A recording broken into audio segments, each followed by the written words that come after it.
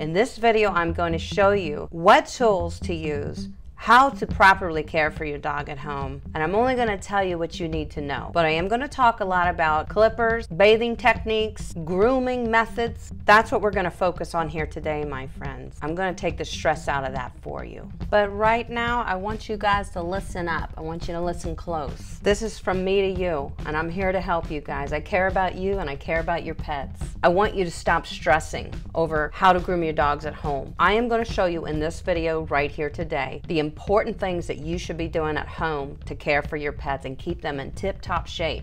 I mean, their skin and coat, perfect. I don't want you stressing anymore. My email bins are flooded with emails from my viewers who are reaching out to me for help on how to groom their pets at home. It can be done, and I will help you. Dog groomers are not considered life-sustaining businesses and have been closed during COVID-19 pandemic. That means many dogs are missing their scheduled grooming appointments. Sheltering at home does not mean your canine partner needs to be neglected. Now is the time to learn a few skills and pick up the slack for your groomer, who is sure to be booked once the virus subsides. You ready for our first demo? I'm gonna let you meet one of my good friends, Harley. He's a Brussels Griffon, and he's gonna help show you the importance of bathing, how to properly do it, and how it can benefit your pet's skin and coat. And he's also gonna show you, if you have one of these at home that you use to shower with, you need one for your pet, just for your pet, okay? This is a wonderful tool. We're gonna use it right now. It's $1. It's amazing. You wanna see how it works? Grab your loofah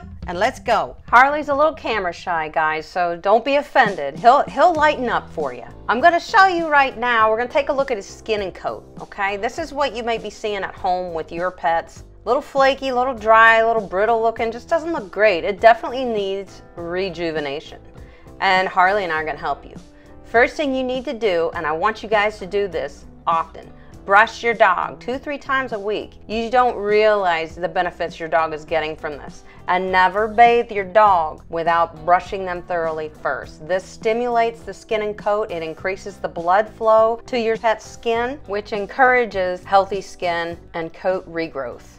Check this out. Your dog's hair follicles are not like yours. One hair follicle on a dog can share up to like 15 to 30 hairs. I'm showing you this illustration because I want you to be able to understand the very, very large importance of you brushing your dog. Just routine brushing, as well as absolutely brushing your dog before you bathe them to remove the dead hair from the follicles, because that is the secret to healthy skin and coat. See, nobody tells everybody this stuff. This is the truth. I tell the truth. I want you to know the truth. A comb and a brush and a bath.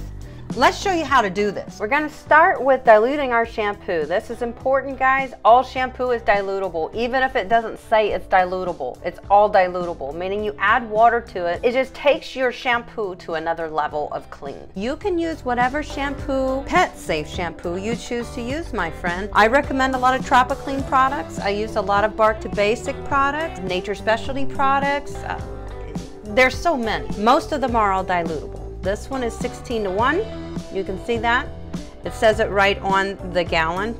Obviously, you probably don't buy your shampoo by the gallon, and that's fine. You can buy it all ready to use. But I want you to know, most all shampoos and conditioners, even if they don't say so, they are dilutable.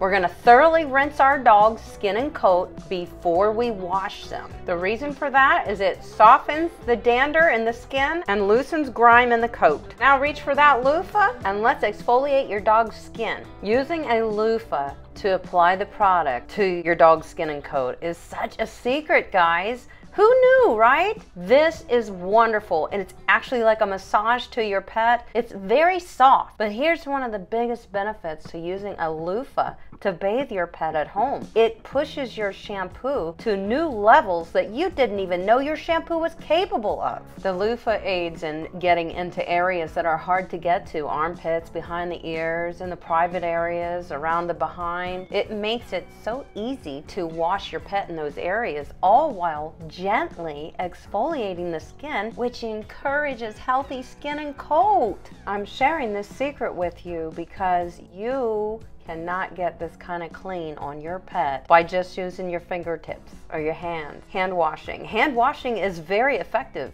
This is hand washing a dog, but we're using a loofah to do it. I shared this grooming secret with my subscribers quite some time ago, and we all love loofahs. We talk about loofahs all the time in our live stream chats. If you haven't subscribed to the channel yet, guys, please do so. You're gonna need this information. I created this information for you and your pets. Don't forget to ring the bell so you get all notifications when I upload something. I have created a very special series of 44 videos on my channel geared towards helping you achieve quality care for your beloved pets at home during this difficult time of social distancing and restrictions. We'll link that playlist in the card for you right now, as well as in the description below. Guys, you can refer to it. It should answer most all of your home grooming questions that you may be having at home right now. Let's get back to Harley in the tub. Now it's time to thoroughly rinse Harley.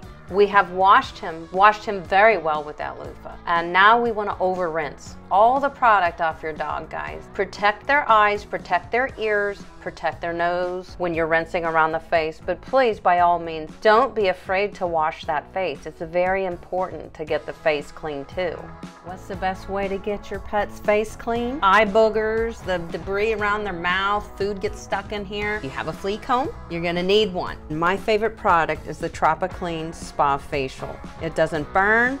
It cleans amazingly well. It will not burn the eyes. It's very safe. Let me show you how to use it. The foam boosting power of this product is really impressive too, I gotta tell you. But it's so gentle on their eyes and their mouth. I'll link a video in the card right now of me applying this product to my face, washing my face with it to see if it burned my eyes. So you gotta go check that out if you want a good laugh. But anyway, you just really, you pre-wet your dog's face, lather the product on, and let it sit a little bit. I'll also link a video in the card right now demonstrating how to use the Clean Facial Scrub.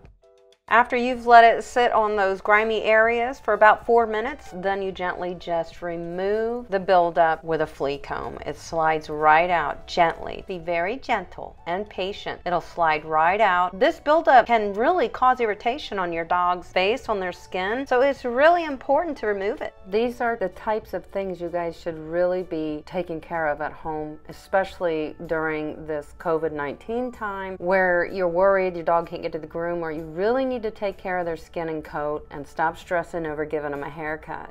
Speaking of haircut, this is my husband's beard trimmer. This is my husband's mustache trimmer, beard trimmer, trimmer. Don't go at your dog with this. You will very much so injure their skin. It is way too short.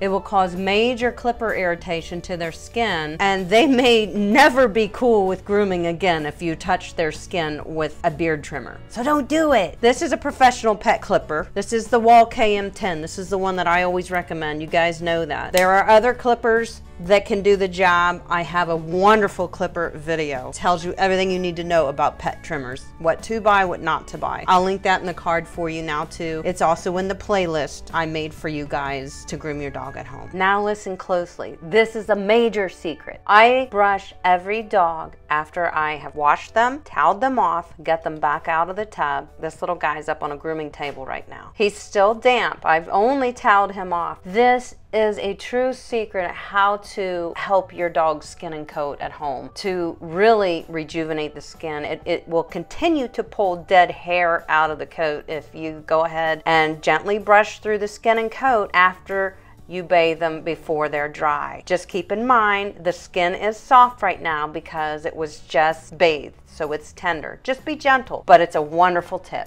I'm telling you how to bathe your dog at home. I'm telling you how to take care of the skin and coat, because that is what you really can do at home right now. I know a lot of you don't know how to trim your dogs. You think you have to. I'm here to tell you, you don't have to give them a haircut. But if we do have to do any trimming, you stay put, because I got it covered in this demo. Dry, itchy, flaky skin, smelly dog, this is how you cure it, guys. The bath, the brushing, and these bathing tips. If you really, really want to give your dog a haircut at home, there are dangers involved, and I have wonderful videos on my channel to show you how to do it, as well as keep you from making terrible mistakes when you're grooming your dog. Don't hesitate to reach out to me in the comments of videos, and I can guide you to get the information that you may be looking for. Right now, guys, your groomers will be opening up again. You do not have to stress over clipping your dog.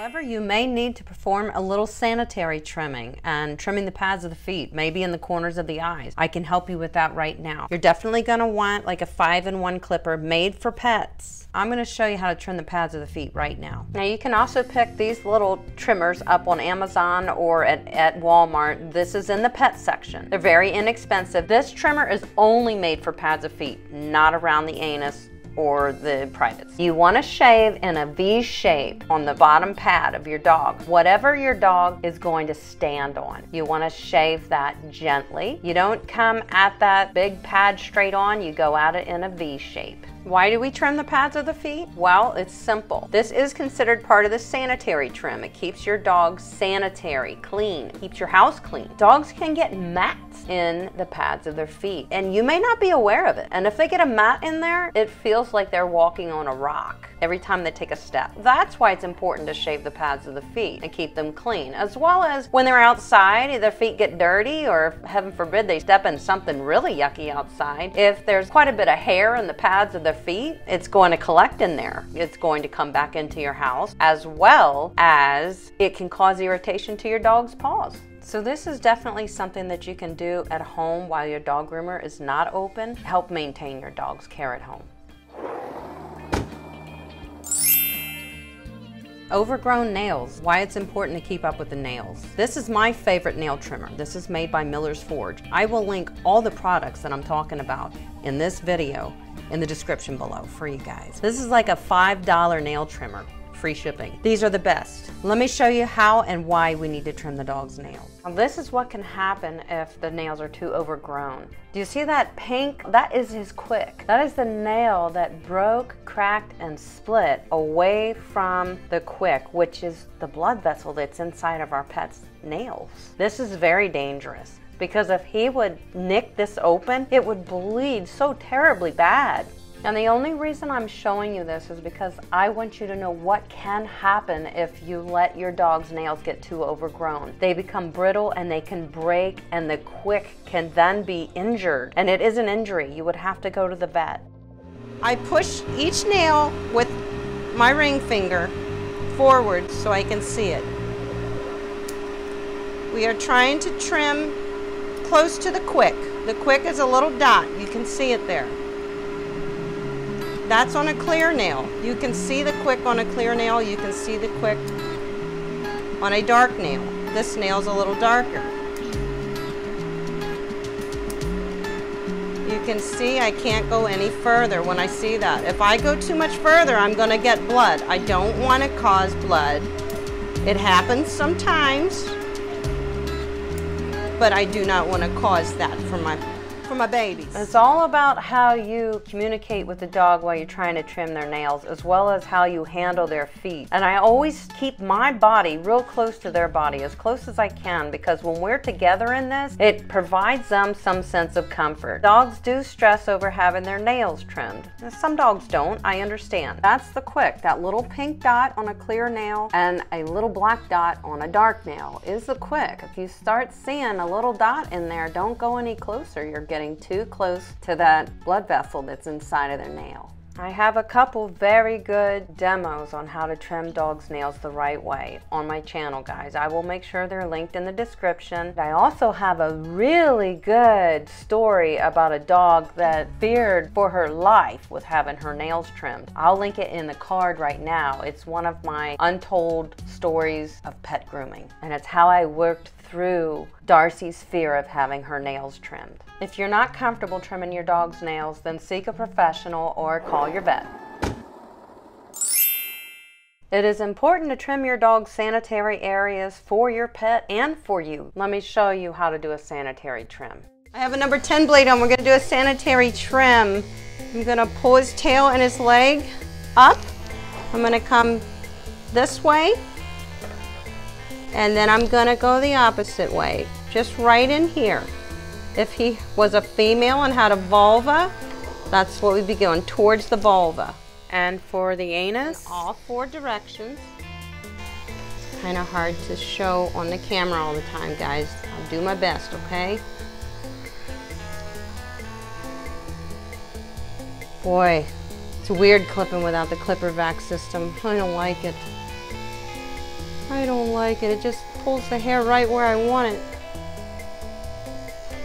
I'll have my 10 blade, and I am only clipping. I'm only clipping to about the belly button. So I'm going to come right off the penis to about where the belly button is, which is right in front of the penis. And then we're going to come towards that in a V shape, kind of. And we're just cleaning this off under here with a 10 blade. Good job. And if your dog can't do this, you can do all this from the underside like I was just doing. These are all the things you need to be focusing on right now, guys, while your groomers are closed, is skin and coat care. And after the COVID-19 scare is over, this goes for all the time, not just every 8 weeks when your dog goes to the groomer. You need to do this kind of work at home. Maybe not the trimming, definitely the skin and coat care. But how do you take care of your dog's coat at home if you don't have a bathing tub or you don't have a setup? You use a pet wash station. Yeah, look them up. Find out what pet wash stations are available to you in your area. Check this out. My top choice for pet wash stations is by far all the Pet Values pet wash stations. They're climate controlled, air conditioning and heated, whatever. Very clean, very beautiful, perfect height. They have grooming leashes already there for you, or you can bring your own. They have forest dryers to dry your dog when you're done washing them, so you don't take a wet pet home. I did a full demo on taking this Clumber Spaniel to a Pet Value pet wash station so that I could show you all the benefits it can provide to your beloved pets too, and your back. You guys got to take advantage of these pet wash stations. They are really a lifesaver. Very affordable. $10 to $5 to wash your dog and dry your dog. It's just perfect. Not to mention the mess that you won't be making in your tub at home. The fact that they have forest dryers is not only convenient, but guys, it's the perfect way to de-shed a double coat. We know this. Oh my goodness. I just can't sing the praises enough of the Pet Value pet wash stations and all other pet wash stations. I want you guys to take advantage of this for you and your pet. Grooming your pet starts with you, not your groomer. That's the message that I want to send today, guys.